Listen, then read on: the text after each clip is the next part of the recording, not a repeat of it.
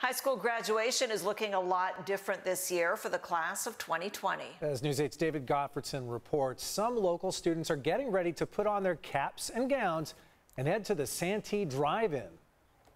They're at least all going to be together watching the graduation ceremony on the big screen.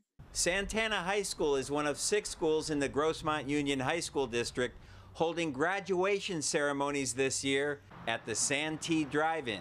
Principal Tim Shawuko says the entire ceremony will be pre-recorded on video and played on the widescreen. It's going to have the principal welcome message. It's going to have the valedictorian speech. Our band's going to play a song. Every kid's name and picture is going to be read.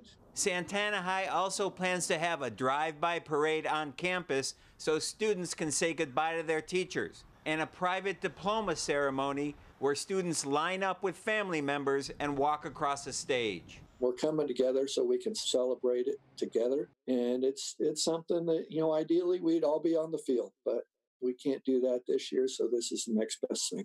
But some students in the class of 2020 are pushing back. The problem with the Santee Drive-in is we're limited to one car.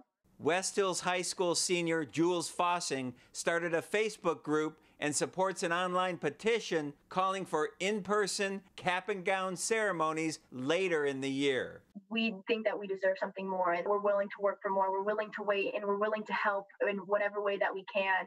Other local high schools have decided to wait and see if they can hold in-person graduations in July or August, but that approach could be risky. To push it off into July, August, September, whenever you're going to do that, you're rolling the dice that you might not be able to do anything at that time. And I think this is a good way to celebrate while still keeping the kids safe. Now, for those students with families who maybe don't own a vehicle, they're going to set up chairs at the drive-in with social distancing so those families can enjoy the ceremonies as well. Carlo? And David, one thing we're seeing is that pretty much every high school is making its own graduation plans, trying to figure something out, so it's different all over the county. That's correct. My daughter's high school here in Tierra Santa is one of those high schools taking a wait-and-see approach.